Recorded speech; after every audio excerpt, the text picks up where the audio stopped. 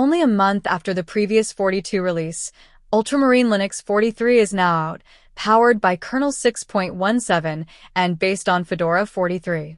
Developed by Fedora-Labs, the distro bets on the BTRFS file system under the hood, and it is now beginning with the retirement of Ultramarine's long-standing flagship designation. With that said, the Budgie edition, which previously held that role, is no longer the recommended default. The project notes that its original rationale for choosing Budgie was that Fedora did not offer it at the time. But now Ultramarine is formally recommending the Plasma edition going forward. According to devs, this change doesn't remove Budgie from the lineup. It simply becomes Budgie Edition, still fully supported and updated with the latest fixes as the desktop approaches its 10.10 release. On the Plasma side, Ultramarine 43 ships Plasma 6.5.3, which brings a more polished interface, numerous bug fixes, and improved application permission management. For Budgie users, only the branding changes. X users will notice the switch from the unmaintained Materia theme to Orcus, since Fedora dropped Materia from its repositories.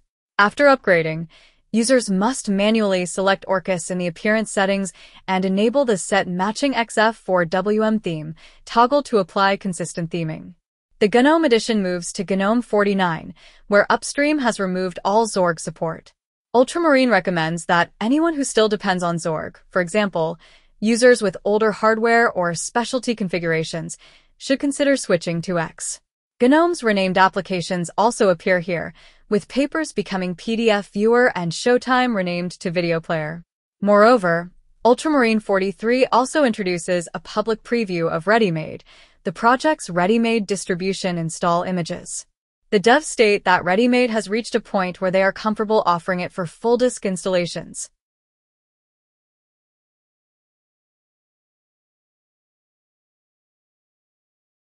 Tidan, Ultramarine Linux's desktop configuration and first boot setup system, also receives updates.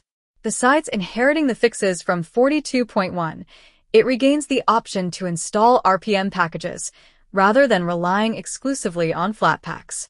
While Flatpaks remain the recommended choice for security and compatibility, the RPM option helps users with tiny disks, specifically systems with under 20 gigabytes of storage. Outside the desktop sphere, Ultramarine Linux 43 expands its hardware coverage. Raspberry Pi 4 images have finally been refreshed, resolving several long-standing graphical issues. Additionally, the release adds support for the Pinebook Pro.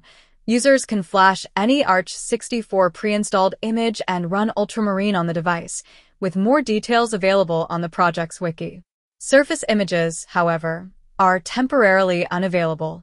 The Upstream project has not yet been updated for Fedora 43, so Ultramarine has applied a stopgap allowing upgrades to continue using Fedora 42 repositories. The team warns that results may vary until Upstream support is updated. Lastly, users who prefer performance-tuned kernels will find the CachyOS kernel available as a tweak in UMCLI and can be enabled or disabled with a simple command.